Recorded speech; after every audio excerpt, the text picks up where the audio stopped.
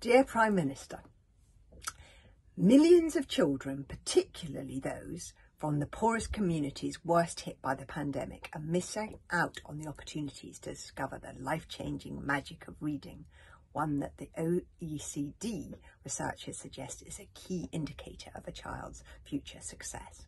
How can a child become a reader for pleasure if their parents or carers can't afford books and their primary school has no library, or that library is woefully insufficient? It's just not possible.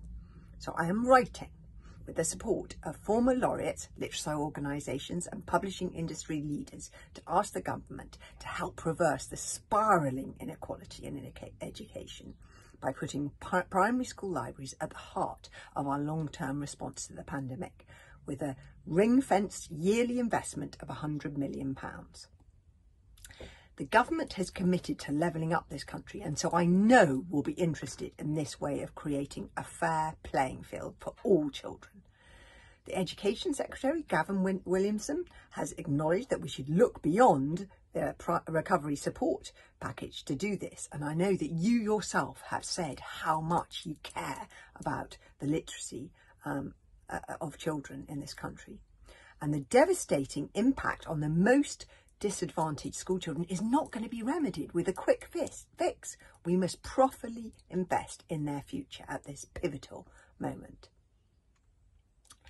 Decades of research show that a reader for pleasure is more likely to be happier, healthier, to do better at school and to vote, all irrespective of background. And according to the OECD, reading for pleasure is a bigger indicator of a child's educational success than their parents' socio-economic status. Ofsted has recognised the vital role that reading for pleasure plays in improving literacy levels. School libraries are an essential tool.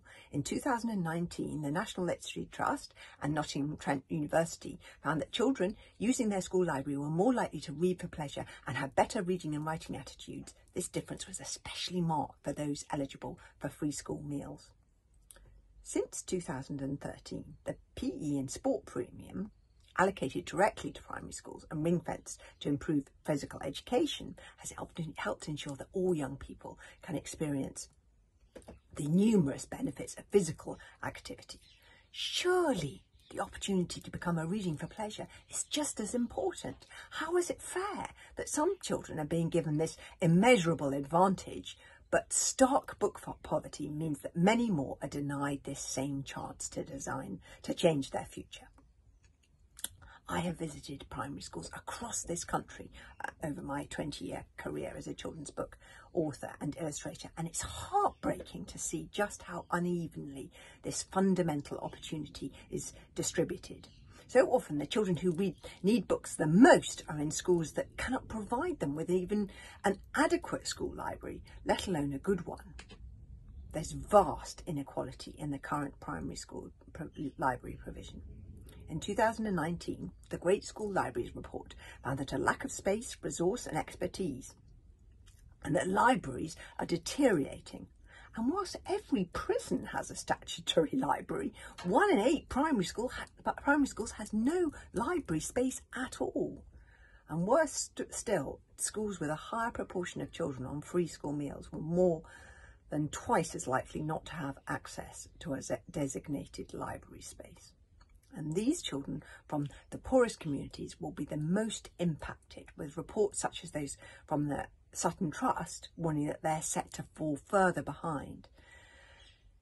It is these children and their families whose voices are not always heard, and I'm using my platform as Waterstones Children's Laureate to speak out on their behalf. This is not something that can wait. We must act now. I know that the government is looking for practical solutions for the problems caused by the pandemic, and placing primary school libraries at the heart of our long-term education recovery would change lives and help to level up this country. By supporting primary school libraries with a yearly dedicated boost of £100 million, we can help children whose future now lies in the balance. Over time, £100 million a year would enable every primary school in England to invest in the key areas of library excellence, books, expertise and space that their pupils so urgently need. For example, The boost of 28 million could enable the 1 in 8 primary schools without a library to develop space, buy stock, develop expertise and access to school library services. £75 million per year would employ a part-time expert librarian, and £60 million per year allow schools to purchase 1 new book a year for each child. Teachers, librarians, parents and MPs have been working tirelessly to mitigate the huge problems caused by the pandemic. For my own part, I am launching the life-changing libraries projects, not only to draw attention to the consequences of immense unfairness in primary school library provision, but also to showcase the transformative impact a well-resourced library has on a child's life opportunities.